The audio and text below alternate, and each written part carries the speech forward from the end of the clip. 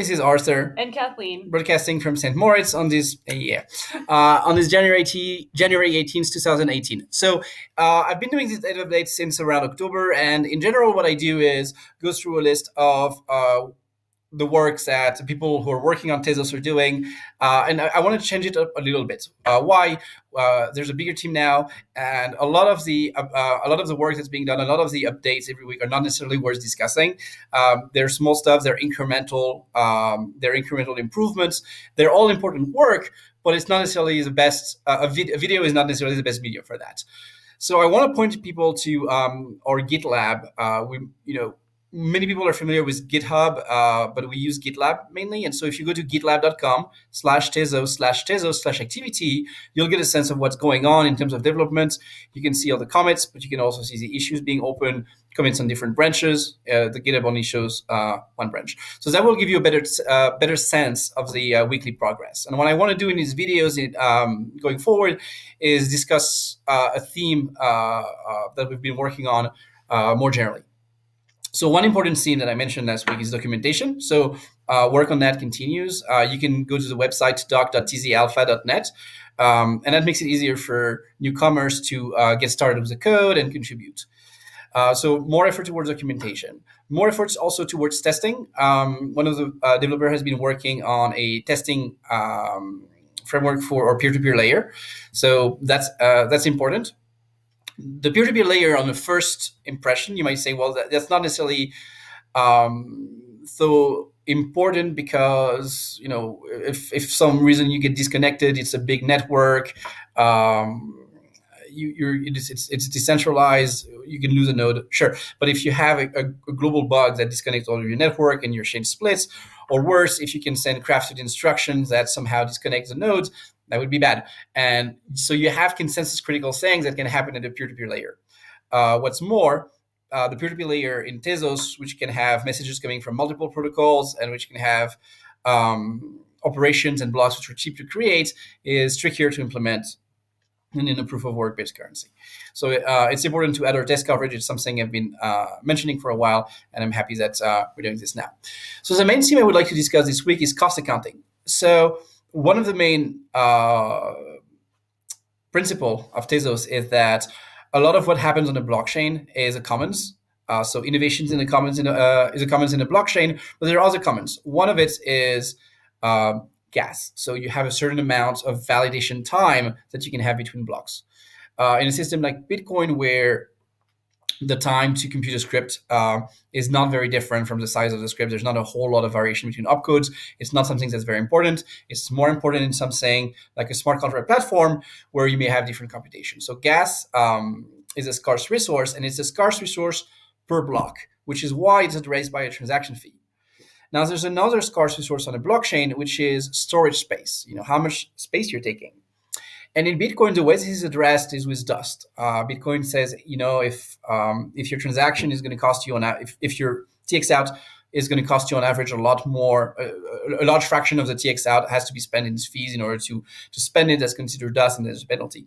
And that prevents people from just spamming Bitcoin with a very large UTXO set. And so in Tezos, the way that I'd like to address this is by setting a cost for every byte of storage that you use. And there's an idea, which is that every storage byte that you create has to be created by your gas cost. And so the naive version would be to say, hey, since you've paid for gas, you've implicitly paid for the storage of that data, and so you don't need to pay more. But that's not quite true, because demand for gas could be very low. And so you could have a very low gas price, but you would still take some space on the blockchain. So it has to be a special price per byte that you're paying for storing data in the contract and even storing the code of the contract. And so another aspect is you can think of the storage space of a blockchain as having two sides. One is the total size of the blockchain. How much are you storing when you store the blockchain from the genesis block to the current block? And the other one is the size of the state. So in Bitcoin, that would be the set of UTXO. For Tezos, it's all the contracts, all the data stored in the contracts. And I think the storage space the latter is a lot more important for several reasons. One is that we're proof of stake anyway. So the idea is that you need to keep the blockchain from the Genesis block to reconstruct everything from the Genesis block doesn't even make sense in proof of stake. And so you can probably just say, hey, if you're a librarian and you're interested in that, you can store all the blocks, but it's completely fine for a node to just keep a trailing queue of blocks. So the first thing is that it doesn't actually really matter what is the total size. So, and the size of the state is also a lot more important because this is what you might have to load in memory if you want to do operations. So in terms of validation, this is really what you should be focusing on, and not necessarily all the blocks that you need to store, because maybe some bootstrapping node is going to ask you for those nodes. And Ethereum makes that distinction fairly well, and it's a good distinction. It's an important distinction. So most of the costs should be focusing on that, which means refunds, for example, if you have operations which reduce the size of a contract, and fees if you have operations which increase the size of a contract. Another aspect of cost which needs to be handled properly in Tezos is deserialization cost. So in Ethereum, the storage space of a contract, it's basically bits. You're loading bits literally from your disk. You're mapping that in memory, and you're letting and you're running your code. And so you could have a very large storage. It's going to be, the operating system is going to do this lazily for you. So you don't have a cost of deserialization, because the deserialization of any high-level structure you might have happened at the level of the EVM. We have a high-level VM, which means that the data that we store is high-level data.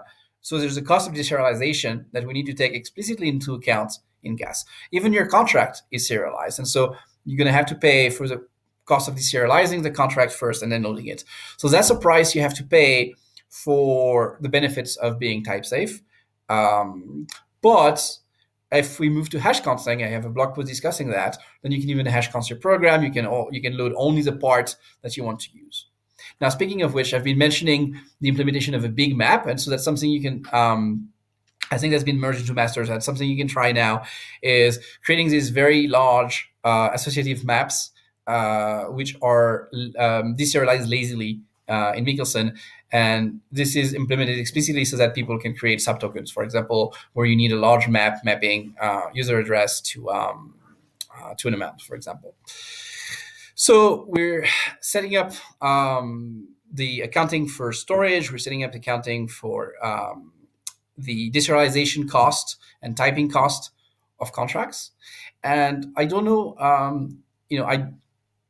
I don't know what the values should be for that. My intuition is that it would be probably best for Tezos to start with fairly conservative value, make it expensive to store data, make it expensive to run computations until we get a sense of how the blockchain handles it, and then you can crank it down. It's much easier to take these values high and then crank them down than to set them too low and say, oh my God, now we have 2 GB of states, and what do we do with that?